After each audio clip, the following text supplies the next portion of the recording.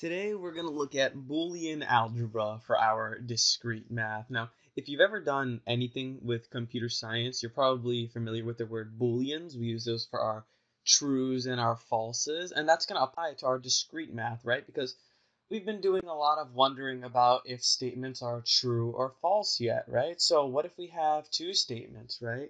What if we have a statement X and a statement Y, right? And they can either be true or false. What could we say about X and Y?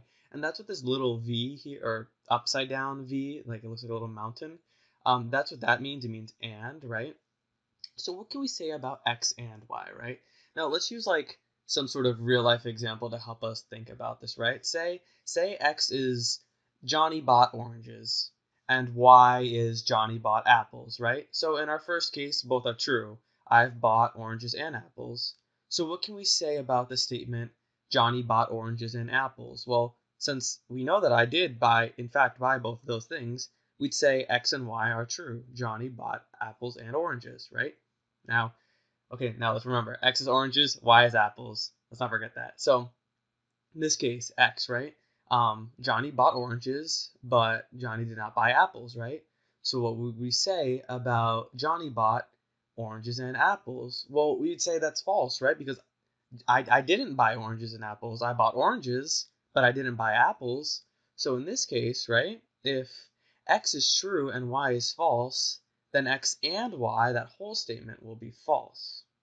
Now, the same logic is going to apply to this next, like if X is false and Y is true, right? So I bought oranges, but I didn't buy apples. Well, then the statement Johnny bought oranges and apples is false because I didn't buy oranges.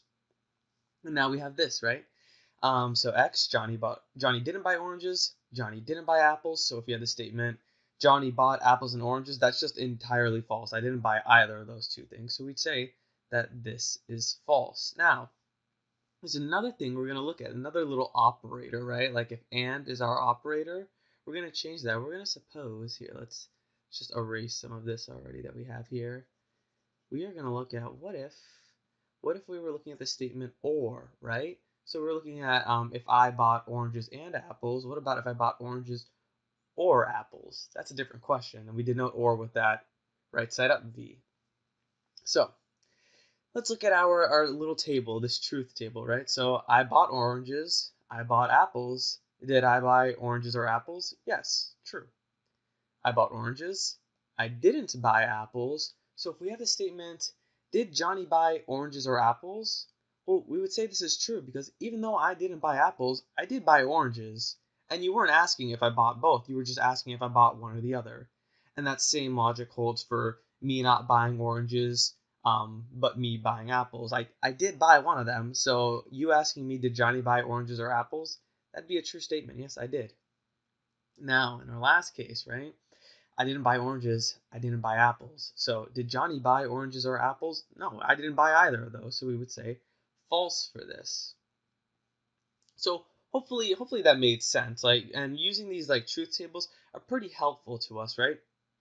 Because now we're going to introduce something else. We're going to say another operator, right? Which we'll call not, right? So not X or not Y, not as an NOT. And we denote it like this. It's just a straight horizontal line with like a little dip at the end. And we'd say like not X, right? Now, why do we care about this not? Well, what if somebody asked you, well, what would be not X or Y, right? This can be a little difficult question, but that's why we write out these truth tables. These truth tables help us see everything and keep track of everything, right? And so if we have this expression, not X or Y, not just gives us the opposite of what we previously had, right? So let's extend this truth table actually. So we have not X or Y. Well, originally X or Y in our first case was true. So if we have a not there, that's going to make it false, right? Again, in our second case, X or Y is true, but not X or Y would be false. Again, third case, false. And in our fourth case, X or Y was false, so not X or Y would become true. You see what we did there? All we did was just take the opposite of what we previously had. And so that wasn't too hard that wasn't too hard to figure out what not X or Y is, right? And notice how I specifically had these parentheses around x or y? What if I wanted to ask the question not x? Oops, let's make that, and we'll just keep it blue. We'll say not x or y, right? And so in this case, the not is only applying to our x, right? Previously, when we looked at this right here, we were thinking about that whole phrase, x or y, Johnny bought oranges or apples, and then negating it. In this case, case that we want to look at right here, we're looking at the negation of Johnny bought oranges, but my buying apples will stay the same. So let's look at a truth table for this. So what if we had this right here? We have all of our cases set up again. This is the same as the last slide, right? And so let's do our truth table because this might help us out a little bit, right? So let's think about what is not x going to be in each situation. Well, in our first two cases, x is true, so not x would become false, right? Nothing too complicated. And in our last two cases, x is false, so not x would be true, just the opposite, okay? And now we want to look at this phrase, not x or y, right? So we don't even here. Let's just put a whole line through this. We don't even care about what's going on over here. We want to look at our two most recent columns right here. So we have true or false. Well, we know from what we just did a couple minutes ago that this will be true. If we have false or false, well, then we get false. If we have true or true, that's true. And if we have false or true, that's true. So notice how we have this right here, true, false, true, true. But if we look back at our other not equation that we were doing before, it's completely different. We have false, false, false, true. So I just wanted to show that these are, in fact, asking two different questions. So now let's go back to where we were at. Yeah, and that's essentially what we would do with these booleans, true and false, or operators and, or, and not. It's really not that complicated. Anytime I'm given something that's not as obvious as this equation right here, like not x or y, I think the best route for solving these problems is to always make a truth table. Write out all of our cases for x and y, so both false, both true, one false, one true, and then figuring out each individual little piece. Like I didn't know what not x was going to be, so I made a little column for it. And then I already had y, so at that point I had not x and I had y, and I could figure out what not x or y is. It might not be the best solution to solving these problems. It might not be the fastest, but it always works, and it's what makes most sense to me, so I would recommend just doing what makes most sense to you. Now we're just going to look at a couple properties of our Boolean algebra. This isn't anything too complicated, right? So if we have x and y, well, that's going to be the same thing as y and x. And the same thing holds for or. If we have x or y, that's equal to y or x.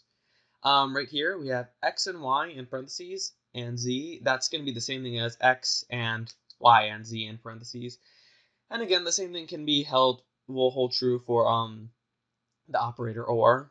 If we have x and true, so that's why I put a t, x and true, that will always equal whatever x is. Because think about it, right? If x is true, right? So we have true and true, then that's equal to true. If x is false, we have false and true, then that's false. So x and t is always going to be equal to x. And then if we have x or f, x or false, that will also always be equal to x. Let me make this more like an x. That'll always be equal to x. Think about it. If we have false or false, it's equal to false. If we have true or false, it's equal to true. And this is all just going back to that initial truth table we made. So if you're not following up with this, go back and take a look at that. Another thing right here, if we have not x, that's just equal to x, right? Like if x was true, then not x would be false, and not x would be true. So we get back to our original x. If we have, so we have like a distributive property right here, the second to last thing, right? If we have x and y or z, that's going to be equal to x and y or y and z. And the same thing will hold if we swap the operators like x or y and z. You could figure that out yourself with the same logic. And then this last little equation, De Morgan's law, something we have from computer science, if you're familiar with that. If we have not x and y, that's the same thing as not x. Here, let me put these in parentheses. That's equal to not x or not y. And then the same thing will hold if we swap the operator. So I'll just write this out real quick. So if we have not x or y, that's going to be equal to not x and not y. So those are just some properties for you to know for Boolean algebra if you're taking your discrete math class. But that's all we have today. It's a pretty simple process, but it's going to help us, again, like I said in the beginning, our motivation for wanting to know why this is, for wanting to know Boolean algebra in the first place, is because that's what we're dealing with, statements that are true or false. We want to know what's going to happen if we start combining these statements, if we have this or that, this and that, not this or not that. So yeah, that's going to be everything. If you made it to the end of this video, thank you for watching. I really appreciate it, and I hope you learned something.